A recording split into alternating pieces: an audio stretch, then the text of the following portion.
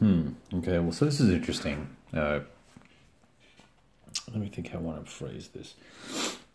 The rules are very, very clear. I'm a very poor reader.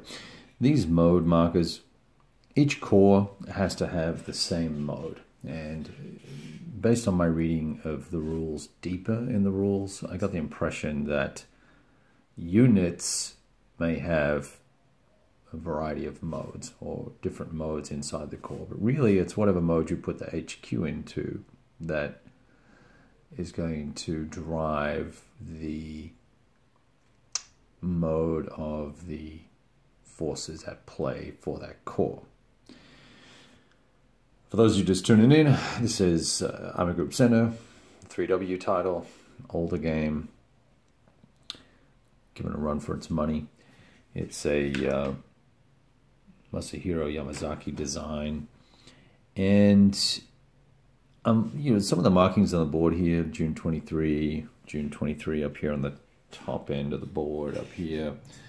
That's where historically where the forces got to, where the German forces got to in the first 2 days. So starting out on the AM of June 22, we're doing 12-hour turns here. So I've got 2 more moves to make it to this location. And I can tell you right now that that ain't going to happen. So we're not, maybe in the north, I could see if I dropped into transport mode this turn, this next move, assuming that none of these guys blocked here, I could go around and get the Vilnius and then pop into moving offense mode or whatever it's called, and take Vilnius, or at least attack Vilnius, and maybe force a retreat there on the PM of the 23rd. But there's no way we're going to make it to Baronovici here by June 23rd. Equally so, Pavlov's forces, can we zoom out a little bit? There we go. Pavlov's forces here, most of the 10th Army is all in good shape. No, they haven't really been attacked very much because of the way the movement works, and we'll talk about it in a sec. So we're not seeing the massive retreat that perhaps needs to happen, or could have happened, or should have happened. These guys are all, they all have 4 movement points because of this mode here. Now, maybe I should have chosen to put them into a different mode, into mobile offense mode here. As the defenders, you would think they'd be in defensive mode, but they're not. That's historically based on this designer's viewpoint.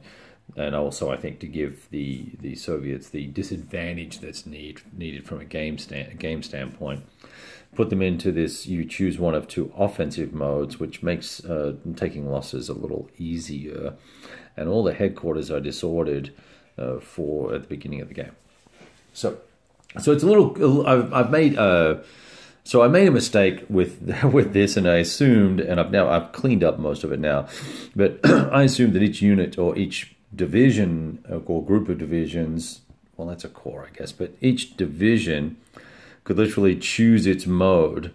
And to me, given the number of mode markers there are 6 modes, there are 10 corps. That means there should be 30 mode markers, plus the reserve units and independent units, of which let's call as another 10. That'd be another 30 markers. It'd be 60 markers. There's every bit of 60 markers here, or if not more, for this mode changing. So I've got maybe 30 on the map, and then I've got all these here and all these here, all mode markers. And I'm a little confused as to why there's so many. And so it felt logical to me too also that, you know, a divisional, let's call it a corps commander, right? So this 47th Panzer Corps could say, okay, you guys go ahead and attack, you guys follow through. We're going to do that combat, and then movement comes after combat. So then you'll transport through, you're going to race through, and then these guys will move as well, and you kind of bunny hop each other. So it made sense to me from that standpoint that you could have some delineation of the choice of mode you wanted to be in. For instance, with the 4th Army, I think it's the 4th down here in the south, I think it is.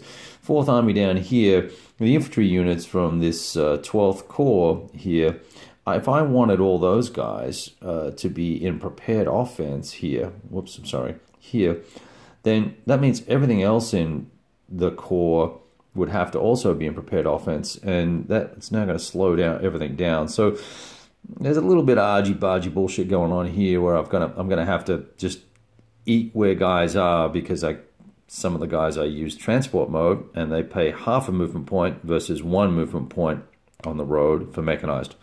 But here's the kicker for movement. The way movement works in this game, and this is probably opportunity to, maybe it's a discussion we should have in another video, and I'll talk through the game mechanics from A to Z versus jumping into some little specifics in this one. But suffice to say, briefly, we foobarred the mode rules in this game. They were very clearly stated.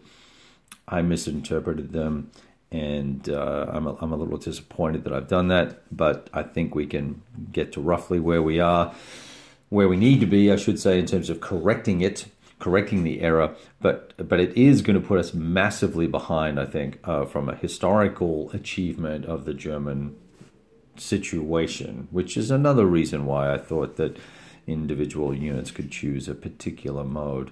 And I suppose if I looked at the counter density, I would have said, you know what, there's probably not enough information counters to cater for all of the units on the board.